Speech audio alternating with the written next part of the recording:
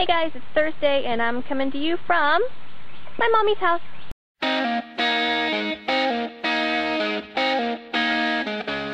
Okay, so the reason that I came to my mom's house was for the question of the week.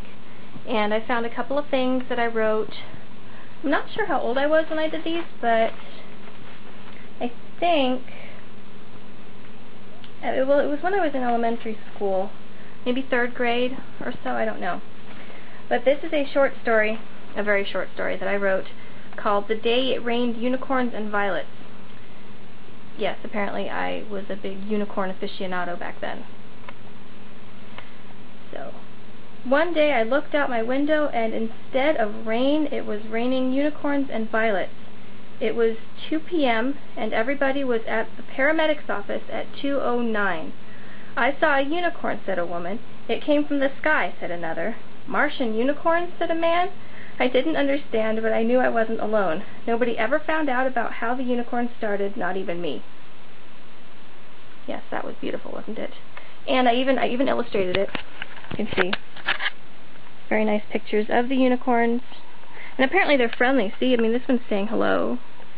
And then there's everybody at the paramedics. And you can see up here, my teacher loved it.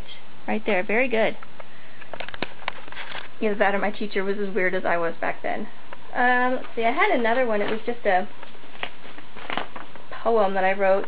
I like the springtime because of the flowers. They seem to be dancing as though they had powers. Well, at least it rhymes. And I drew nice pictures for that one too. And my very cool son. Yeah. And there's me holding a cat. Alright, so after those brilliant works of art, I guess I really wanted to be a writer even back then, although I'd like to hope that I've gotten better at it. But let's see what else is going on with me. Work is still busy, but I think it's getting better. Or at least I'm not stressed out about it anymore. I'm not letting myself get stressed out now. The auditor that's helping us, she's completely frazzled, and I feel kind of bad for her because she keeps saying that all of her other work is piling up, and she's having to put everything aside so that she can work on our account, and apparently she's really, really overwhelmed. And I feel bad for her, but there's nothing I can do except what I'm doing, so I can't really worry about that.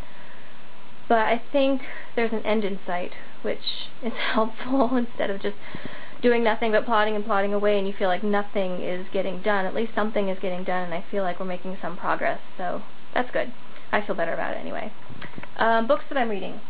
I just finished The Wizard of Oz by L. Frank Baum.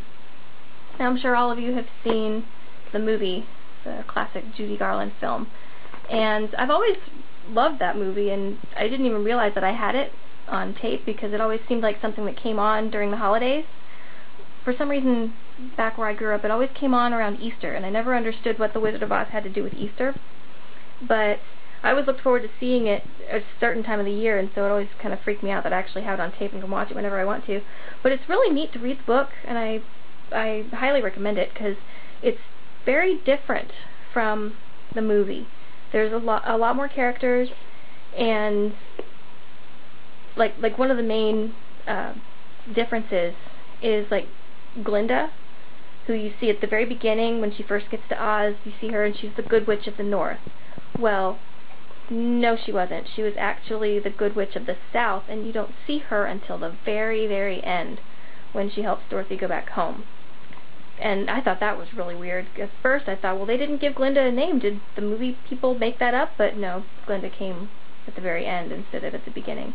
And also the Wicked Witch of the West, she wasn't there hardly at all, except for when they went to her castle and killed her. That was it. Which, that was disappointing. But all in all, I really, really liked it. And apparently there are more. There's a series that L. Frank Baum wrote. So I'm going to have to look into that and find them. But it was really, really good.